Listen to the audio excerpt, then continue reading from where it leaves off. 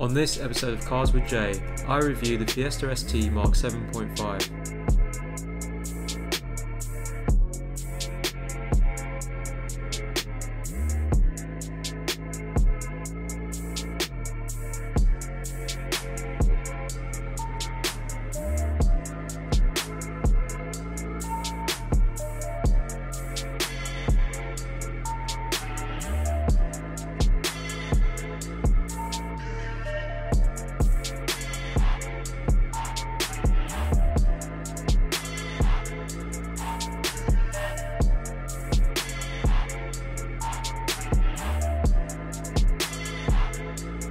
Today I'm driving a 2017 5-door Mark 7.5 Fiesta ST. So before I talk about this car, I want to talk about car journalists. So when journalists get cars, they're usually brand new, they've just come out, they're on sale for their retail price, which for this car, this ST3 5-door, is about £22,500. So when you're reviewing a car that's £22,500 and it's a car like this, you will scrutinise little details of the car a lot more than you would if the car was half its price. So they are really good value for money. So reviewing one now, I'm thinking of the car as a £10,000 car. I really wanted to review one of these cars, and luckily my friend Joey has one. And the reason why is because I think, in my opinion, this is the modern day Clio 182. The Fiesta ST has a turbocharged 4-cylinder 1.6 litre engine that produces 179 brake horsepower. It's a rather light car, weighing in at just over 1 tonne. This gives the car a power to weight ratio of 164.5 brake horsepower, which is 7 less than the Clio 182 and 40 less than the Mark II Focus RS. Due to its turbocharged engine, the torque figures have increased over its predecessor, allowing it to make up for the decreased displacement. The ST produces 242 Nm or 177 pounds-feet of torque. All this combined, the ST will do a respectable 0 to 60 in 6.7 seconds and achieve a top speed of 139 miles an hour. So this car has got a few modifications. It's got a turbo back exhaust from Miltech, it's got a CE intake, and it's also had a remap pushing it up to 220 horsepower from 180 brake horsepower, and it's also affected other things like torque and the throttle response. So it's a modified Fiesta ST, but I wouldn't let that worry you. It drives pretty much like a standard one, except it's got a little bit more power, so I'll be a bit delicate on the throttle, but I'll get to the modifications later because there's a lot you can do with this car, and I think that's why it's such a popular choice for people that are looking to buy their second or even third car. The Fiesta ST3 comes really well equipped with features such as sat-nav, reversing camera, power folding mirrors, and my personal favourite, heated leather seats, which really do support you when driving spiritedly. There are other variants of the ST, including the ST1, ST2 and this ST3. The ST3 comes so well equipped that it's basically a no-brainer, and one that I would personally go for when looking to buy. Although it doesn't look as stylish as its other competitors, it is still a nice, relatively nice looking cabin. It could be modernised, but they've recently launched the new Mark 8 Fiesta ST. It's now a 3-cylinder 1.5 litre, and it does look more modern than this car, but if anything, it's going to reduce the values of this car. So if you're looking for a Fiesta ST, this is probably the best time to buy one. Okay, so let's talk about what it's like to drive. Because it's based off a standard Fiesta, you can expect it to be quite easy to drive, and it is definitely very easy to drive. The clutch pedal is light, the steering's relatively light, and it doesn't feel that stressful to just jump in and drive. So the steering on this car feels like a compromise between a car that you can drive spiritedly and a car you can use every single day. It's heavy, but it's not too heavy, and it's reasonably light when driving at low speeds. So it does do the best of both worlds, but there is definitely a compromise, and you can feel that compromise. In terms of accuracy, it's extremely accurate. I mean, you can point and shoot this car and it will go in the direction that you want to. I mean, this car's designed to be extremely playful. It's front-wheel drive, so you can do things such as trail braking, heel and towing, and rev matching, because it encourages you to do so. And to be honest, rev matching is just so effortless in this car. For example, I'm in 4th gear right now. If I was going to drop it into 3rd, you can just do it so effortlessly.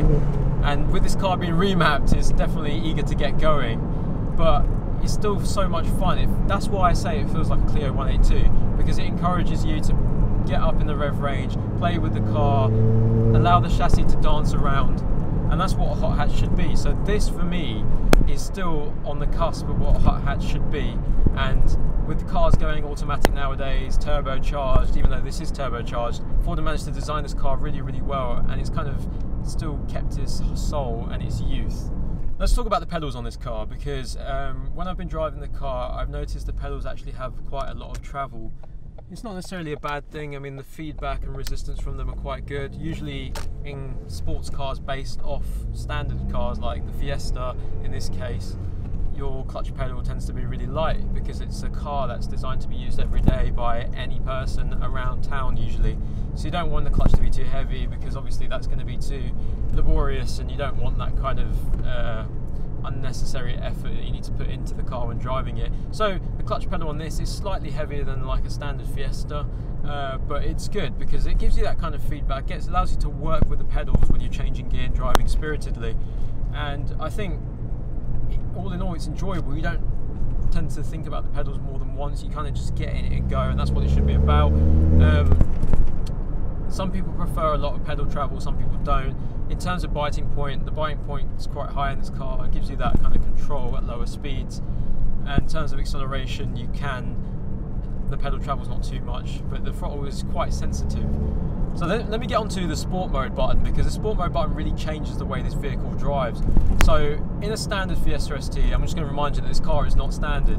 In a standard Fiesta ST, when you press the sport mode button, it allows the car to go into overboost. Essentially what that does, it takes it from 180 brake horsepower to 200 horsepower, just giving you that extra little boost. So if you want to overtake someone, or you're pulling out of a corner, you can get up to speed really, really quickly. With this car, because it's already remapped to 220 brake horsepower, there or thereabouts, it doesn't necessarily have this overboost function, but pressing the sport mode button allows the throttle response to sharpen up and allows the car to become a little bit more engaging to drive. Not that it already wasn't when the button was off. Now that we have it in sport mode, I can definitely hear a lot more induction noise. I can definitely hear a lot more from the blower valve, and the exhaust tones change slightly. So in terms of performance driving, when I went down to the Nürburgring in my Clio 182, I ended up renting one of these for 5 laps, and I did 5 consecutive laps of the Nürburgring in a Fiesta ST. Now, bearing in mind, I didn't drive the car before. I had only driven one, actually I've only driven one previously, but just literally up the road. It wasn't anything spectacular, and I now had one that I was going to take around the Nürburgring, a track that I'd never really been around before, and I did 5 consecutive laps, and I drove the car flat out so confidently. In terms of balance, the car allowed me to really go hard with it and drive it hard on the Nürburgring with confidence, and I managed to do 5 laps without any incident at all, thank God. So it is a really, really well balanced car. It is a definition of a hot hatch. Not to the fullest extent, but it still is a modern day definition of a hot hatch. It has its character, the steering wheel's playful, it's very, very light into corners. The back end is extremely light as well, and that's another thing with this car. It's quite tall. You do sit low down in it. You can probably see by the headroom above me. You do sit low down in it, but the chassis is very, very narrow and very, very tall, which allows the back end to kick out if you're not too careful around corners, which, if you know how to control it, is a bit of fun. But if you don't know how to control it, it can be a bit scarier sometimes.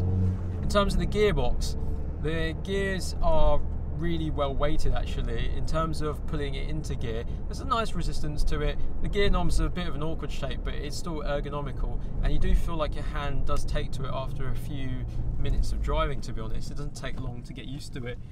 The gears are relatively easy to slot into it, but you get this nice little hook when you get into it, and it kind of lets you know the gears are properly engaged, which I find is very important, because a lot of modern cars, the gearboxes are so light that when you put it into gear, you don't actually know you've put it into gear, and it kind of makes you think, hang on a minute, is this going to jump out? So at least with this car, you know that you've slotted it into gear because you can feel it. And it's got a 6-speed transmission, which for motorway driving is actually really, really good, because this car on fuel economy, driving it hard is not very good. However, when you drive it on the motorway in 6th gear, you can probably average 38 miles per gallon, 40 miles per gallon. And for a car that can be a track car, it can be an everyday car, shopping car, you name it, I think that's extremely good that it can also take on the motorway tasks without too much compromise on fuel. So in terms of modifications, this car is actually modified. It's got a remap, so it's taking it from 180 brake to 220 brake, affecting its torque figures and also affecting the throttle response. It has a Miltech turbo back exhaust system and it has a CE intake system. All in all, it's made the car a little bit more dramatic. There's a lot more intake noise, there's a lot more induction noise, and there's also a lot more exhaust noise. They get a bit of popping and banging every now and then.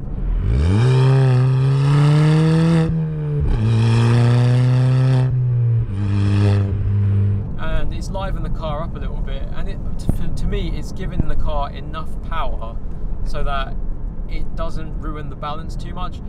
I can say it does kind of need a limited slip diff, even with 220 brake horsepower. It does torque steer a bit, and it's to be expected, especially in the weather we're in now. It's January, it's quite greasy on the road, so you're going to get a little bit of slip, especially in second gear as you go higher up in the rev range, but obviously it's not hard to control it, a bit left foot braking, easing off the accelerator, and it'd be extremely easy for you to just manage it. So 220 brakes, easily manageable, but I would put an LSD in there, but for everyone it's not always the easiest option because they cost about $1,000 and you've got to install them, so there's extra cost on top of that. But if you can afford one, then definitely go for it, and then you could probably push more power if you wanted to. Now the 1.6 engine in this car that Ford have developed is the strongest engine that they make today, or used to make. You can really get a lot of power out of these without replacing any stock internals. I think comfortably the car will sit at 330 brake horsepower, 350 brake horsepower with turbo supporting mods, and I've seen companies take this car up to like 450, 500 brake horsepower using stock internals, obviously with different turbos, front mount intercoolers, injectors, you name it, but it's using stock internals. So it means you can pump a lot of money into the engine without actually stripping it apart, and you still get a really, really fast, lightweight car. Now in terms of balance, that might ruin it a little bit, but you've got to factor in other elements like tyres, weighting, anti-roll bar suspension, which also come into play to make sure the car's balanced, but then that comes to preference and the way that you as an individual set up the car. Buying a used one of these, so you can pick one up, Fiesta ST3 Mark 7.5 5-door for £12,900 as the cheapest on Auto Trader. The cheapest ST3 that we saw was £7,000, and that was a Cat S, but you can get a non-Cat S version for £8,500. One thing to be mindful of though is that maybe you're not going to pay for the car outright cash, so you probably want to look at finance. In terms of finance, these cars are absolutely phenomenal. I think Ford recognise, and most dealers recognise, that people quite young want to be able to buy these cars. Considering they're 1.6, insurance isn't too much, although it really is dependent on where you live and your circumstances, to be honest, whether or not the insurance is cheap. It might be for you, it might not be for other people. Financing on this car, you can look at £1,500 down and about £180, £200 a month, which is not bad at all considering how much car you get for the money. And that's probably a PCP example. Obviously you need to get quotes, but that's roughly what you're looking at for a car, say £10,000 to £12,000. Even that, if you get the cheaper options, just get a bank loan or something like that. The interest rates are hardly anything nowadays, and you have a relatively new car, which is a couple of years old, all the creature comforts that a new car should have, and it's a great driver's car with so much potential. The community as well is extremely big for these cars. I mean, even today we ended up going to a Ford meet at Northweld Airfield, and there was loads of enthusiasts there, and we saw a bunch of different variants of this car with a bunch of different mods. A lot of people strip out the cars, put bucket seats in there, obviously get the remaps, induction kits and exhaust modifications, and also suspension and tyres, and even 6-pot brakes if you're that crazy. And all in all, it does take the car into a different league, but I think this car should be left alone. Stock, the car is enough, and I think learning to drive a hot hatch and a front wheel drive car spiritedly and quickly, and doing little nifty tricks like Scandinavian flicking it into a roundabout, for example, I do think that this car as a stock car is extremely capable, and that you should be able to learn that to its limits before you start exploring more power, because you might find that having more power you still don't even use it, you just go in a straight line, whereas that's not what this car is about. This car is about going into corners and really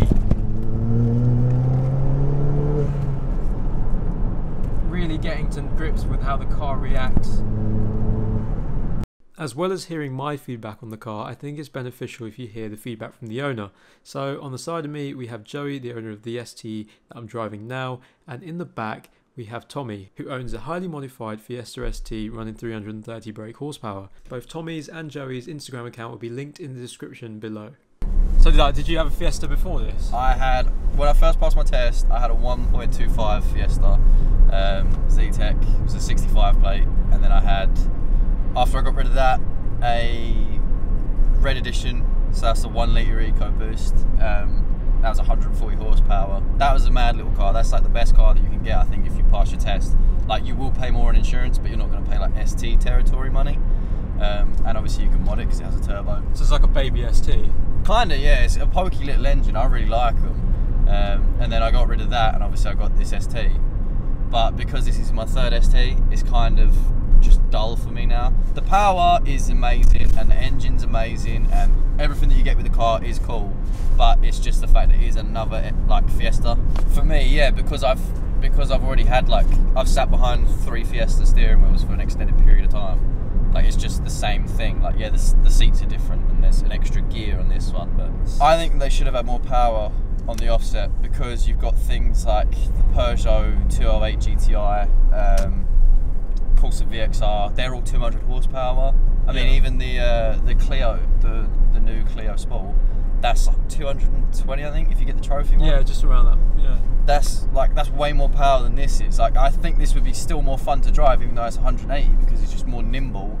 But I think it could have had an extra 20 horsepower. It would have made a difference. Because some people, like, when you're playing top trumps, it matters how much horsepower it's got. No, it's a shame it comes down to that, because, like, I bet you most of those people who talk about their horsepower in their cars can't even drive their cars to, like, the full limit. Probably not. I mean, like, most people that are, like, really concerned about horsepower and stuff like that, and, like, the figures side of things, like, if you say to them, like, how do you, like, heel and toe downshift, and people are like, oh, what's that? When you were looking to get this car, is there anything else you looked at? No. Funny story about when I went to go and buy this car. We weren't meant to buy a car. Was not meant to buy a car. I work for Deranged, as you know, and we had a few trucks in Ford Gates, and I wanted to go down and see him, so me and Tommy went to go, and as we walked in, this car was parked outside on the forecourt, and this is when I had my red edition, and I was like, that car's beautiful, because this car has 5 doors. This is like, the 5-door STs are kind of rare. There's not many of them on the road, so I thought, oh, I'll go and get one because it's different. And when I see it, I was like, yeah, I want that. I had no intention of buying a car. I saw it and I was like, 5-door ST, I want it. And then, yeah, like 2 weeks later, the car was mine. Yeah, which is like really unique, isn't it? 5-door ST. I mean, like, it's an ST3, which has got like all of the gizmos and stuff like that. Heated seats, it's leather. It's like a really comfortable place to be in. But like 5 doors, didn't you want a 3-door or anything like that, or was it just 3 doors are cool? But like when your best mate has like 30,000 subscribers and drives a higher powered 3-door ST, like, you have to do something if you're going to get an ST to stand out. So 5 doors is slightly different. Yeah, I've never seen a 5-door ST before. before. A lot of people like, they made it in 5-door? Yeah, a lot of people, when I got this, they was like, oh, that's a replica, blah, blah, blah. And someone shouted that to you, yeah, buy a real ST. It was like, I was driving down the 414, someone shouted at me, buy a real ST. I was like, this isn't a rep, this is an ST. I was like, if you educate yourself, you will know that they made them for about a year. I think STs are cool, and they're all fun and games, and they're great to drive, but you just need to be able to insure it. And the problem is, there are so many other cars that you can insure that would have maybe more power than this, and they're so much cheaper because these are so easy to steal. If you buy one of these, you have to buy a disc stock. If you watch Tommy's video of me picking up mine, it's literally the first thing we done when we left the forecourt. We bought one. Oh. So my Fiesta, obviously, if you watch my channel, you'd know that I just post up like, it's literally for sale now. I've had it for my ST for almost 3 years. Like, I remember when you picked that up. I know. I almost cried in the video when I was selling it. I love it. I literally love it. It's such a sick car to have, like, for like a young driver, and that you can just throw them around, beat out of them, and they love it. They just want more. Like, you can put silly amount of power in it. Like, you can take stock A45s and Focus RSs and stuff that shouldn't be in the same league as what a Fiesta is. It kind of is funny, yeah. Yeah, and like I've got BC Racing coilovers on mine, and The handling on it is just amazing. But obviously, I want to get onto bigger and better things now. But the Fiesta, I still think is like a solid benchmark of what a hot hatch should be. It is, yeah, it's one of the best hot hatches that has in our ever generation. been. No, it's ever been made. Yeah. I think that my personal best hot hatch that's ever been made is the Clio 182. Oh. I love the Clio Oh, right. 182. I had one. I loved it. Wait, you had a Clio 182? I had a Clio 182. Yeah, he did. Who didn't have a Clio 182? They're such a good car. Like, you can't really modify them that much unless you buy like a turbo kit and stuff. But my God, are they just amazing cars. But this is probably my close second. So in my opinions, if you were to buy this car, I would 100% definitely recommend that you go and test drive one and you do try it. I think you'll find that the turbocharged engine is not an issue at all, and that you really click with the car. It's just up to you if you want to face the stigma of owning a Fiesta in today's world, especially as a young adult. I know people get a lot of stick for owning these cars, and they are quite common. So if you want something that's a bit more unique, maybe you want to look elsewhere. But purely as a driver's car, it is very, very engaging and very, very fun to drive. Looking to buy a Fiesta ST, be mindful that the earlier models between 2013 and 2014 were prone to flywheel failure. Ford replaced these under warranty, so it's important to make sure that you check that the vehicle you're looking at has had this done. Finance options for around £180 with £1,500 down, an incredible 1.6 litre turbocharged engine with tuning capabilities up to 330 brake horsepower and stock power at 180, it's no wonder why the Fiesta ST is so popular amongst today's car youth. Bar the stereotypes, it's fantastic value for money, and I highly recommend one. I hope you enjoyed this video of Cars with Jay. Please give it a like rating, and if you'd like to see more videos like this, please hit that subscribe button.